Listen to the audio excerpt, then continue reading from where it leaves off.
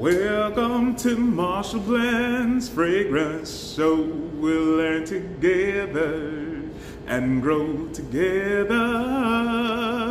Oh yeah.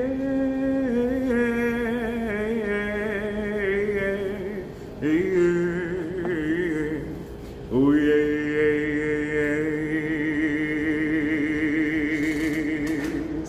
Oh yeah.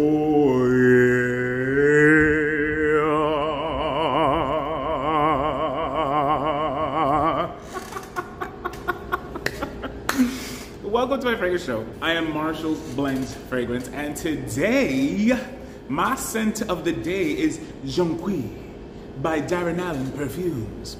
And as the 10 milliliter box and the bottle lets you know, yeah, this is a yellow floral fragrance. Very vintage, I gotta tell you, very vintage. This is like, I kept wanting to say the word endolic, but it's not endolic. It's that vintage musk that is in this fragrance. So if you're the person that loves yellow fragrance of yesteryear, this is one for you. I am enjoying wearing it. I'm gonna spray some more again. Oh, you know what I did, guys? From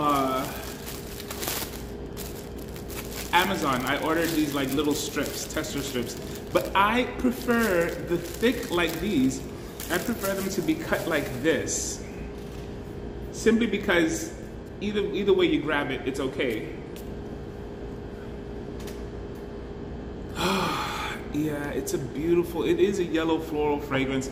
You guys know, and he suggests, Darren Allen says, test it off of skin, better than paper.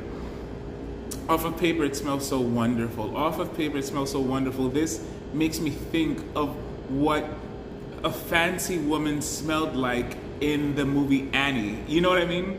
What's the name of the lady that used to take care of her? That was Daddy Warbucks' assistant. I could picture her wearing this. I could picture, oh, this smells so good. I could picture Mae West wearing this. I can picture Betty Boop wearing this. I can picture even royalty, whoever the queen was in the 30s, wearing this. You know what I mean? Like, that's how good this smells. It really is an authentic vintage musk.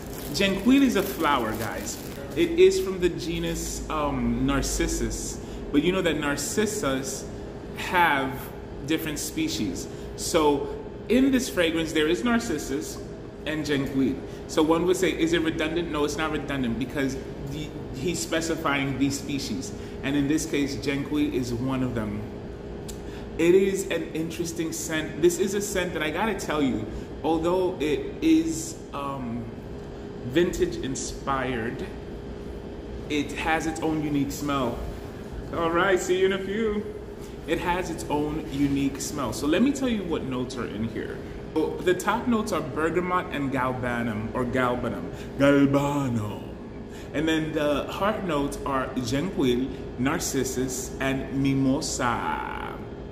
The base notes are angelica root, ambrette seed, and vintage musk accord.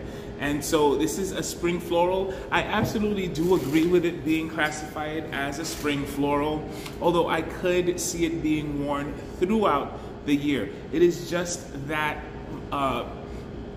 powerful of a fragrance. It is really just that much of a powerful fragrance. I sprayed it on my shirt before I jumped in the shower to give it time to like air and for me to walk out of the bathroom and smell it as a first impression, and I loved what I was smelling. So is it animalic? Yes, it has animalic inclination. It has, for lack of a better word, I'm not using it totally correctly, somewhat endolic tendencies as well. It is unique.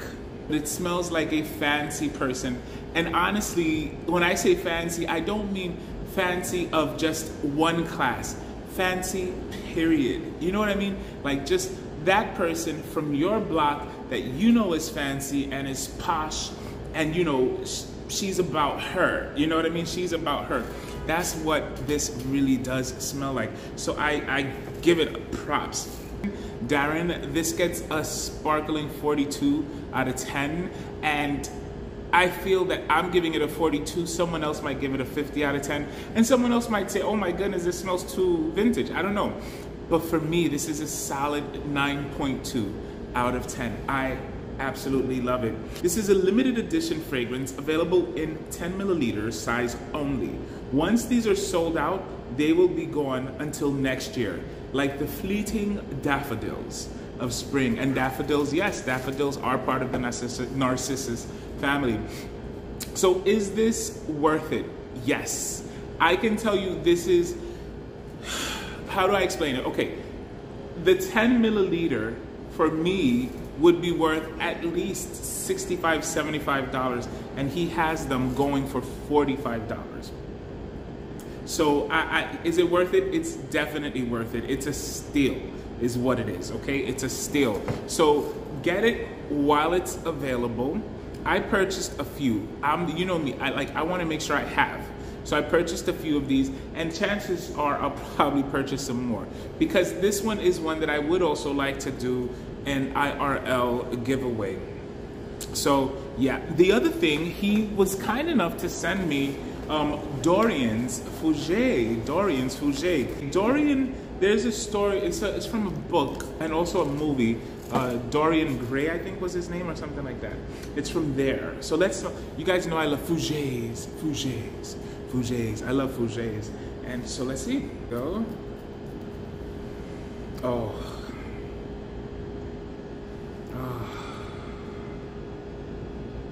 This is a gorgeous Fougere. That opening is precisely, and I'm even getting a little bit of powderiness at the opening. So how would I describe this? This is in my head, off the dome, the opening gives me a floral Fougere. A floral Fougere that has a powdery aromaticness to it. And it is definitely has mossiness to it. This is absolutely beautiful. This one I could see myself wearing to an assembly or to a convention. I could see myself wearing this to like a special event, special occasion, somewhere where I have to show up, you know, where I have to, you know, be dressed to the nines and smell to the nines. Like this is very much that. It opens with a bright bergamot, spike lavender. That's the powderiness that I got, the lavender, petit grain, and mastic leaf. The heart unfolds to reveal notes of carnation, geranium, hawthorn, artisanal hay absolute. Definitely, I get the hay absolute. Sambac jasmine, oh, and neroli. So this one is giving that indolicness, absolutely.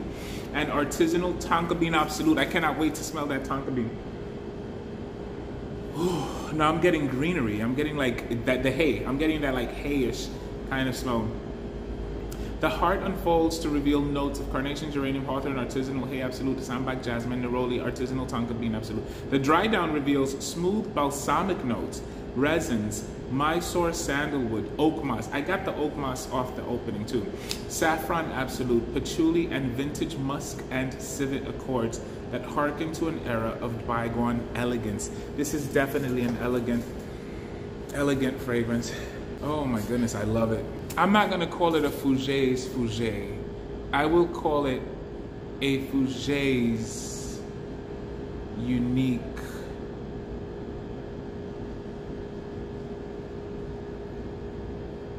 sibling. A Fougere's unique sibling. That's what I'll call it.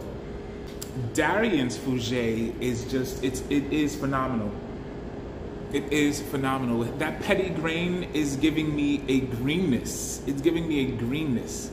And not so much, you know, the when you break a green stem, or maybe he had mentioned something else, but I think it's the petty grain. When you break the stem of something like a bush or something, that I'm getting that. You know what I mean? So great job again, Darren. You don't disappoint. You've never disappointed. It's always quality. That's what I expect. Quality. And when it comes to this vintage element, you nail it. You nail it, and how you nail it is you give us 90% vintage, 10% modern, so that it's absolutely wearable today. And definitely wearable tomorrow. Just great job, all right? Goodbye, my lovely fragrance blender.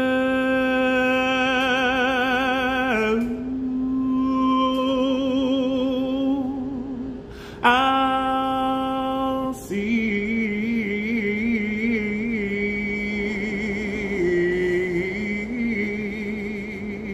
and smell